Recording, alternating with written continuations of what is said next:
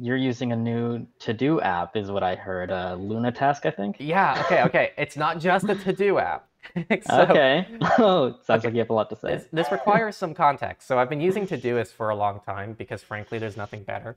I will die on the hill that things is well below Todoist in really anything. Um, but what I really didn't like was that I felt like a lot of these things in my life that were part of my daily routines should have been in the same place. So I journal in Crypty. I keep track of my calendar in my calendar, and then I keep track of my to-do list on Todoist. But these all felt like the same thing. It was all part of the same workflow. And so in my head, I was like, well, I wish there was something that just combined all of it in one place, no? And everyone kept recommending Notion. And let me tell you, I tried Notion, and it was awful. I am convinced that there might be like 1 in 100 people who actually use Notion properly because it's so complicated, it's so advanced, and I realized very quickly that to set it up the way I wanted it set up, it would be a full-time job practically. Notion is really like the modern version of Microsoft Excel. I feel like in the 2010s, it was like very common for like entire businesses to be run entirely in Excel spreadsheets because people just had the most incredibly complex formulas to do everything. This is like a common thing that I heard among among office workers. And now it's like Notion is also trying to be this do everything app. And it doesn't Um, do it. it, It it sucks at it's everything. like crazy. Like, I don't know, like it wasn't better than Todoist as a to-do list program. It wasn't better than my calendar to check my events and keep up with things. It wasn't better than my journaling app for journaling. It tries to do everything and it kind of falls short in every place. And you kind of have to use hacky workarounds for a lot of things. So Hmm. I actually don't get the Notion hype. Anyway, where this led was I kind of made the assessment that this doesn't exist. There is no app that can do everything and bring your life into one place. That's what I thought until I found Lunatask. I am not associated with Lunatask. I just love it. Someone brought it up on our forum, so I learned about this on our forum.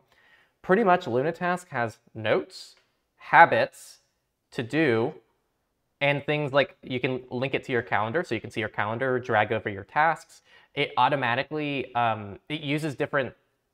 So one tough thing about Todoist is I have like my personal life, I have Techlore, I have Cake Wallet, I have like relationships that I have with people, and I try to keep track of that within different projects. But it takes so much time for me to organize and prioritize things properly, if that makes sense. Like I don't know how to, if I have 20 things to do in a day, how do I pick which ones to start with? And so every day it's this whole thing of like, okay, well, I need to put half an hour into just deciding what to do. Lunatask actually is like intelligent enough to see how you prioritize things, and it actually suggests it for you. And within each area of your life, you can have it categorized differently. Because one issue I was having was for work, something like, you know, a plan by the week thing was really good for Techlore. Like these are the 3 things I want to do each day of this week. But that didn't work well for my personal life. My personal life, just having a long priority-based list was the best thing. You can do that in Lunatask. You can set like different, it has built-in Eisenhower matrix support. You can change different things.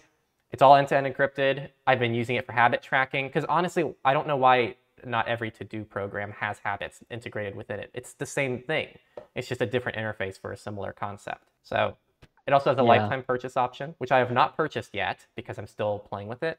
But it's been, what, over a week since I made this post on Mastodon, and I'm in love. And I'm probably going to cancel my Todoist. The only thing it's not good for is because it's end-to-end encrypted, it's not good for collaborative stuff.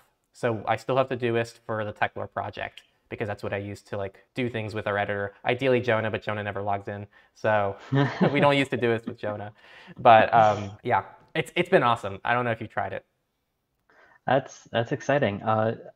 I think it's clear I'm not as into to-do list apps as you. I don't know all these things like Eisenhower matrices or stuff like that. This seems very complex, but I'm glad that it works for you. And yeah, one of you watching, remember to ask for the November live stream if it's still going well for Henry. We'll see if the honeymoon period wears off after Yeah, this week or if you're still going strong next month. I honestly don't think, and again, like there always is a honeymoon period when you try new workflows.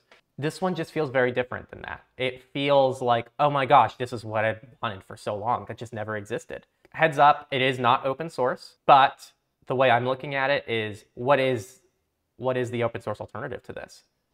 There is none. I can't even find a good cross-platform open source to-do app that just keeps a basic to-do list that I can't self-host myself. Like, I know Synology has one, but it's kind of garbage. And then I don't want to have to spin up Nextcloud just for to-do and productivity.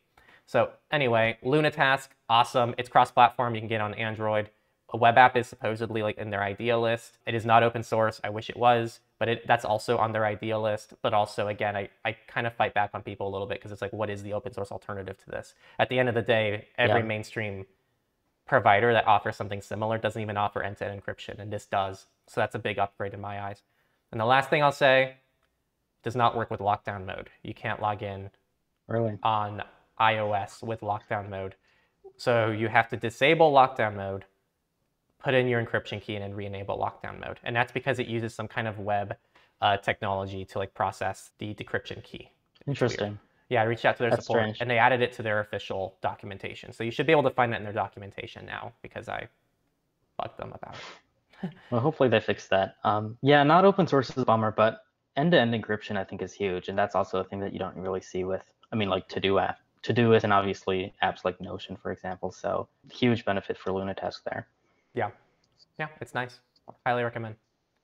Hey everybody, thanks for watching this Techlore clip. This is actually a highlight from our main channel, Techlore, where we talk about digital rights, privacy, security, and how you can have a better relationship with technology. So if you want the full-length experience, definitely check out our main channel, Techlore. We'll leave a link somewhere on the screen, wherever our editor puts it, and you can probably check it down in the description as well.